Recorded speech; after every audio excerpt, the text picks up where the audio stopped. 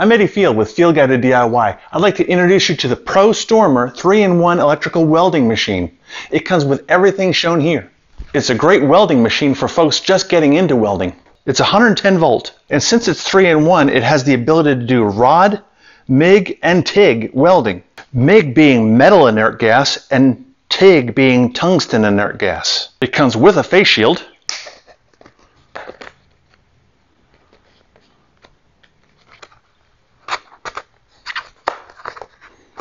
You may want to upgrade. It comes with a slag brush and hammer. Here's how to install the filler wire for MIG welding. Lift the latch on the side panel and swing open the cover on the top. Unscrew the large plastic ring. Now the welding wire can either be flux cord type or non-flux. Sit the reel on the top of the hub and make sure the peg locates to the back of the reel. Refit the large plastic ring. Fit the wire spool so that it feeds from the bottom of the reel towards the drive unit. The wire must sit in the appropriate groove for the wire gauge. The groove size is etched on the side of the roller. Do not let the filler wire become uncoiled or tangled, as this will lead to problems with the delivery. This is 1. See 8, but this is 1, so I'm going to have it 1 facing out. Change the polarity to suit the label.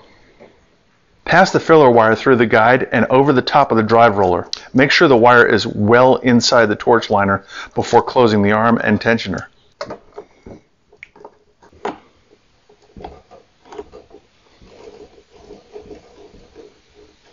Attach the earth cable to the machine opposite polarity to the inside.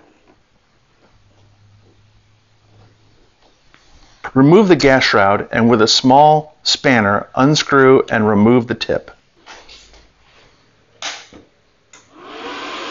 And you can toggle through the different. That was on stick, we put it on MIG, and when we pull the trigger, that's when it feeds. Press the feed trigger of the gun and observe the wire feed mechanism. Pass the tip over the wire and secure it back onto the swan neck. Do not over tighten. Resecure the gas shroud and trim the wire back as required. If bottled gas is required for weld, it will be fitted via the bayonet on the back.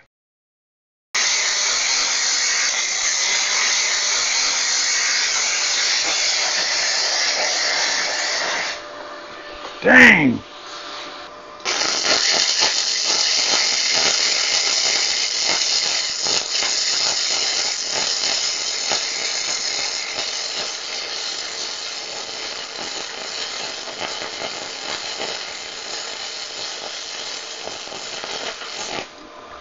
So obviously I've got some practice to do, but with the Prostormer 3-in-1 electrical welding machine, I think I've got the tool to get me into this hobby. So if you're looking for an electrical welding machine, check out the Prostormer 3-in-1. I think you'll be glad you did. For more product reviews and recommendations, click the image on your screen now.